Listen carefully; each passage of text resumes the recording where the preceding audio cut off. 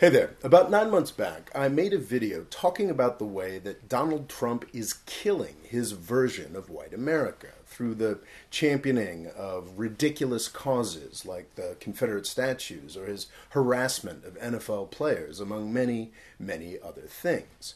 Over the past month, this process has gone into overdrive. Poorly planned moves from the Trump administration have brought immigration to everybody's attention again. And once again, this has been terrible for Trump's vision of white America. Trump's attempt to use the separation of families to deter immigration has been a horrific failure for his agenda. As with Trump's unleashing of agencies like Customs and Border Protection and U.S. Immigration and Customs Enforcement, this brutality may reduce immigration in the short term, but it should increase it in the long term. I should emphasize that very little of the brutality or insanity of these agencies and policies comes from Donald Trump. Both Bush and Obama are much more responsible for these agencies and policies. What Donald Trump has done over the past couple months, however, is draw everybody's attention back to immigration. It's making a whole bunch of people much more aware of the brutality and insanity of the policies we have that are designed to solve a crisis that ended 10 years ago. There is no border crisis. I've got some other videos on that topic. The 2 years of Trump's presidency have already seen a 10% swing in U.S. attitudes towards immigration. Less than 30% of Americans want less immigration, for the first time since Gallup started asking the question back in 1965. And those polls happened before Trump and Sessions made the question about the abuse of children last month. The U.S. government started separating children from their families. Trump backed down quickly, but some of the children have been lost in the system. This is a horrific situation, and it is causing many to despair. But recent history tells us that this will probably accelerate the country's shift away from Trump's policies on immigration. I'm talking, of course, about California. For many right-wing Americans, California is seen as a hate object. Our richest and most economically powerful state is seen as a refuge for hippies and immigrants that is steadily pushing our country's politics towards the left. What very few realize anymore is that this is a very recent development. Both Reagan and Nixon, our last two successful Republican presidents, had their power bases in California.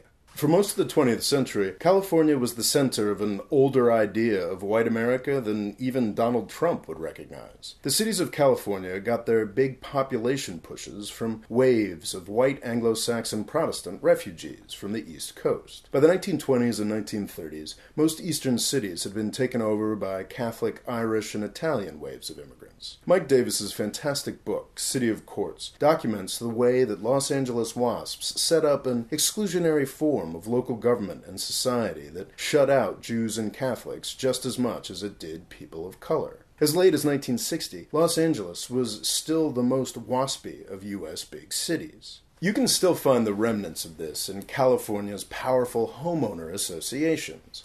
They put a progressive veneer on the time-honored insistence that only our kind of people should be able to afford to buy houses in our neighborhood. The California suburbs provided reserves of wealth and power for nationwide Republican candidates like Reagan and Nixon, and Republicans were also very powerful in statewide politics as well. Immigration did play a role in changing this, but that's not what killed the Republican Party in California. In fact, it was a boneheaded move by a Republican governor who chose to make the immigration issue all about brutalizing children.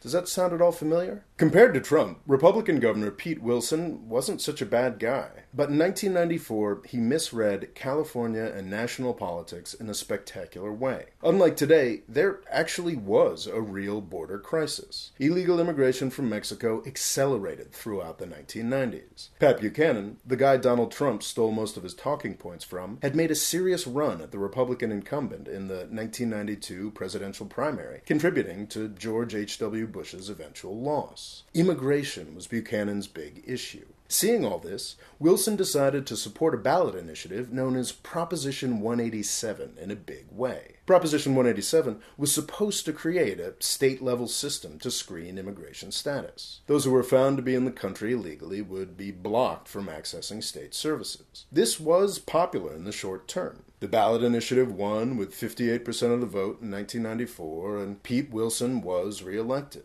But after the election, people had to think more deeply about what it meant. The children of immigrants would be barred from public schools, health care, and other services. Thanks to court challenges, the policy was never enacted, but the perceived cruelty of the measure basically killed the Republican Party in statewide politics. It's easy to be against illegal immigration in the abstract. What Proposition 187 did was make it painfully clear how brutal anti-immigrant policies could be. It shifted California politics towards immigration and away from the Republicans.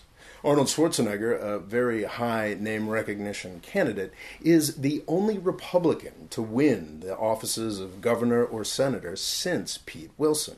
Last month, Donald Trump pulled a Pete Wilson. All my social media accounts have absolutely exploded with opposition to U.S. immigration policies. I'm not talking about the normal politics nerds like myself. It's everybody. Nobody likes to see their government brutalizing children. The U.S. immigration policy has been fundamentally broken for decades. Thanks to a small minority of angry, vocal immigration restrictionists, our policies have been getting more and more brutal over the past couple decades. What Donald Trump has just done here is throw open a window so the rest of the country can see what's actually going on. They can see how brutal and insane our policies are. These policies are designed to deal with a problem that ended 10 years ago.